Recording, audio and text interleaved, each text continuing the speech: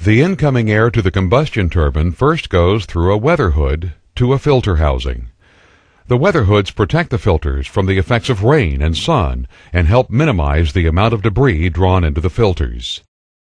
The air is drawn into and through the filter canisters. These filters remove particulates from the incoming air before it is admitted to the compressor inlet. The filter banks are constructed with self-cleaning filter assemblies. The pulse filter cleaning system uses a reverse airflow technique to clean debris from in-service filters. A differential pressure sample compares the pressure between the filter banks upstream and downstream and indicates when the filters are in need of cleaning. The system automatically initiates a cleaning cycle and pulses air into the filter rows one at a time until the differential pressure returns to an acceptable level. When the filter cleanliness is acceptable, the system stops the cleaning cycle until the next time the differential pressure indicates a need for cleaning.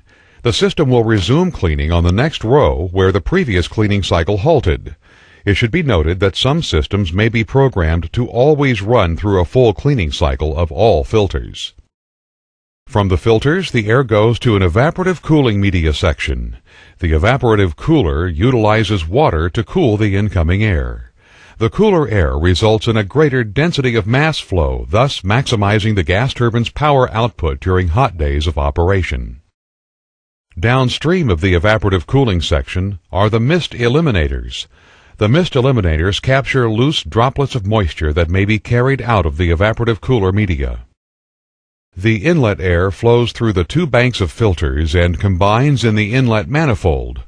From the inlet manifold, the air is drawn through silencers and then directed into the axial flow compressor inlet.